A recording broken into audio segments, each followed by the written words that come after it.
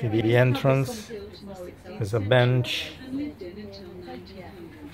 fireplace, table, very small table,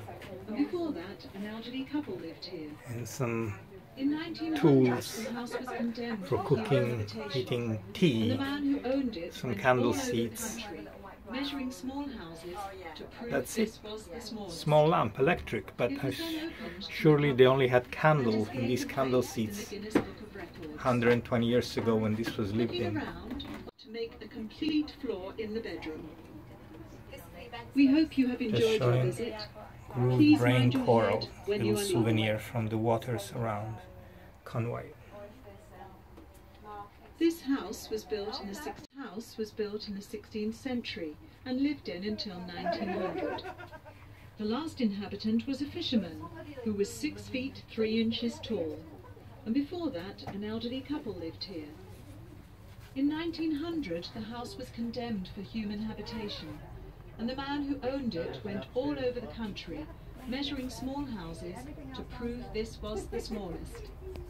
It was then opened to the public and has gained a place in the Guinness Book of Records. Looking around, one can see how compact everything is.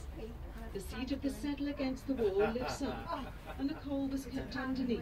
The cooking was done on the fire, and the water tap is behind the stairs. When the house was lived in, there were no railings upstairs, and the trapdoor was lowered to make a complete floor in the bedroom.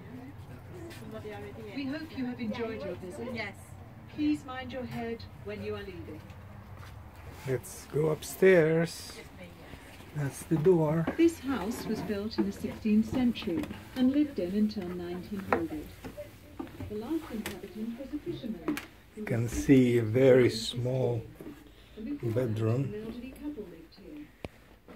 In 1900, the house was condemned Just one bed, to habitation.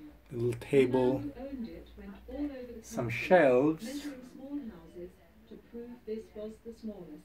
another table with It a was then opened to the water public carafe. and has gained a place in the Guinness Book of Records. Only one person, Looking around, one can see how compact everything is. and original The settle against the wall lifts roof with beams.